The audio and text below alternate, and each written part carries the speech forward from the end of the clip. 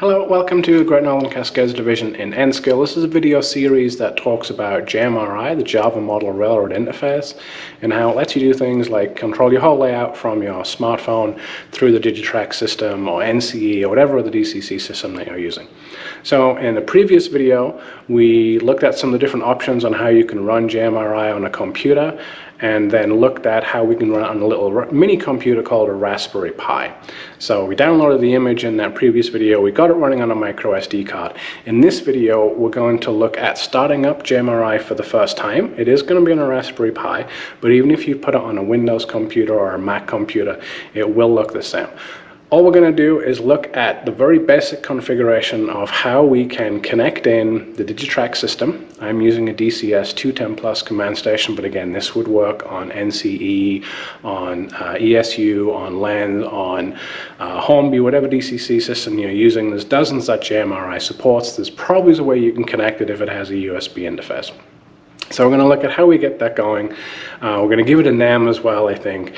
And then in the next video in this series, we'll actually then start using a smartphone to run some of these trends behind me. So thanks for watching this one. Have fun. All right, so in a previous video, we kind of talked about some of the different options with JMRI if you were going to be installing that onto a Windows computer or a Mac computer.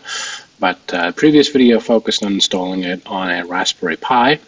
So we looked at how we got an image that had been pre-built by a gentleman in the railroad community called Steve Todd. We then copied that image onto a micro SD card, and then I've come down to the basement, my layout, and I put that micro SD card into my Raspberry Pi, turn it on, and this is what I'm looking at. So I'm connected to this through a little remote desktop thing just to make it a little bit easier for me to be able to screen record this as well, but you know, I'm actually sitting right in front of the screen and anywhere with JMRI running on the Raspberry Pi, but I'm doing this through my laptop just to make it easier to record. So if you see little things that are different and the screen resolution is a little bit different, that's why.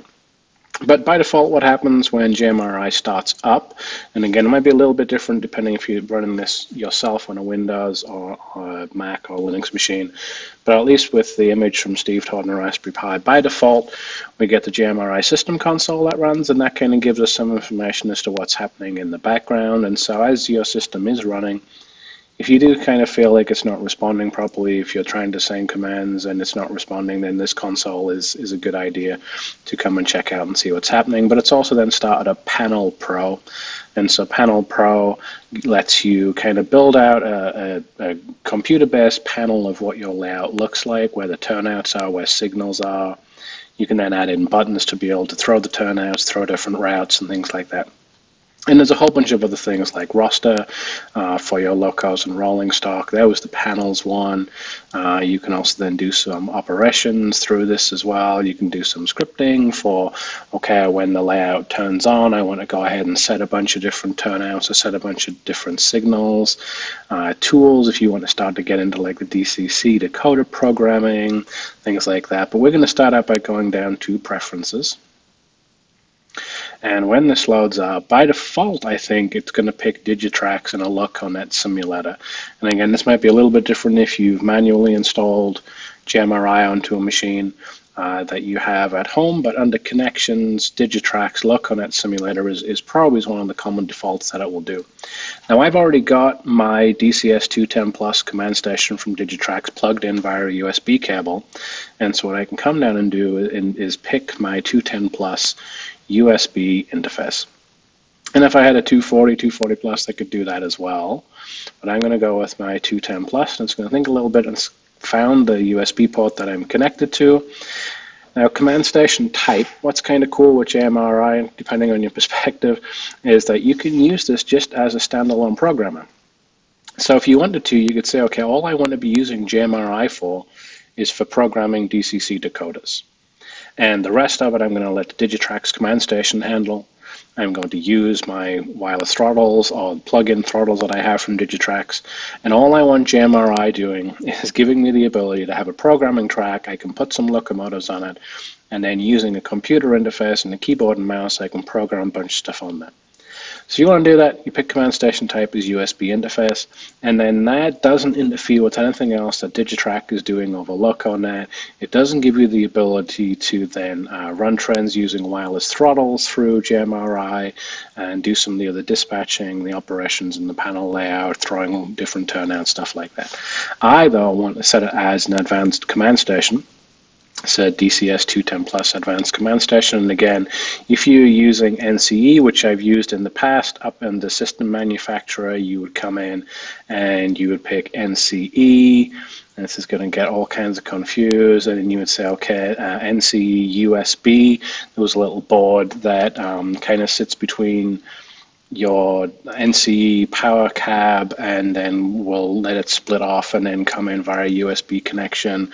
A whole bunch of other manufacturers are all set here as well. So the instructions vary a little bit, and so the screen might look a little bit different, but basically you're going to want to pick your manufacturer. You're going to pick what your system connection is. And again, JMRI has a bunch of these already set, and then you're going to go ahead and you're going to pick what kind of connection it is, that USB connection. And then the rest of the defaults under advanced connection settings, you can largely leave alone. What I want to do is also come under railroad name, because it's a new connection, and I want to actually give it a railroad name. So we're going to go with Great Northern Cascade Division, because that's where we're at.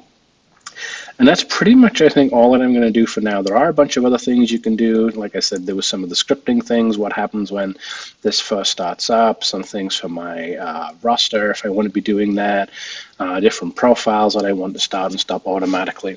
Then I'm going to come down and hit save. So again, the resolution's a little bit different because I'm trying to record this off my laptop.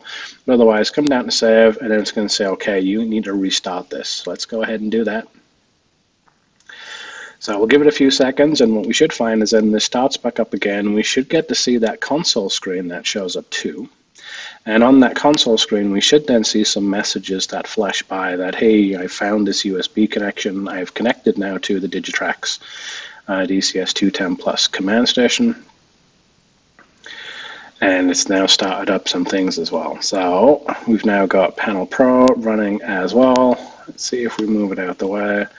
I think it should have shown that it has connected. Yeah, so here we go. So connecting on LocoNet, we're going to use USB DCS 210 Plus.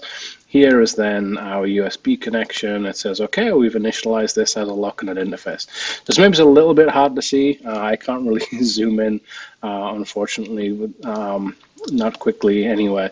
But that does now mean that we're connected. And again, it also says here down on Panel Proactive Profile Digitrax Simulator, and it says LocoNet using DCS 210 Plus USB interface on this weird port number. So that's really all that there is to get this connected.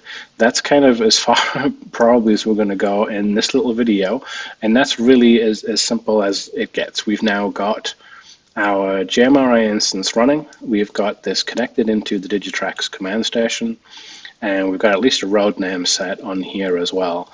And so that's kind of one of the advantages in my mind of using a Raspberry Pi and using that pre-built image for Steve Todd. There's really nothing else that I have to configure here. If you do this on a Windows machine or Mac computer yourself, then there are a few of the JMRI things that you have to go through to install and get some of that defaults configured. But really that's it. This is as simple as it gets. And so what we're going to do in the next video is then show, okay, this Raspberry Pi is actually broadcasting out its own little wireless network. So what I'm able to do from my smartphone immediately now is connect in and start to run a trend directly from it, because it's already got configuration into that Digitrax system. There's nothing that I've had to do, and then we can start to run some trends. So check out the JMRI website if you're doing something different to Digitrax. I showed a quick option for NCE there. This is a little bit of a whirlwind, but the JMRI website is pretty well documented and it explains how to do some of these configuration options. But for the most part, getting this set up and running and connected is fairly straightforward, because most of it is just going to be sending commands back out to whatever DCC system you have. There's not anything that I, as the end user, am doing with Digitrax. all JMRI is doing is translating what you would be doing on that keypad on the throttle into something that Digitrax system understands, or NCE, or Lens, or whatever different system that you're using. Alright, so now that we've got JMRI running on the Raspberry Pi, we've got that Digitrax DCS 210 connected into it. In the next video, we're then going to pull it up on a smartphone and we're going to start running these trends behind me. So hopefully you've enjoyed this one. Hopefully it makes sense. If there's any questions, let me know. I'll try and answer them. But otherwise, do check out the JMR website. I'll put a link to it down in the description. That has a whole bunch of really good documentation that explains all these different options. It explains a whole bunch of different configurations options that you can do. It starts to talk a little bit more about Decoder Pro, Panel Pro, things like that. And if you're using a different DCC system as well, then it gives you a little bit more of those kind of setup instructions. So hopefully you've enjoyed this one. Please do like, subscribe, and follow along so that you can see the other videos in the series and the rest of the construction of the layout here. We'll be back soon. Thanks for watching. Bye-bye.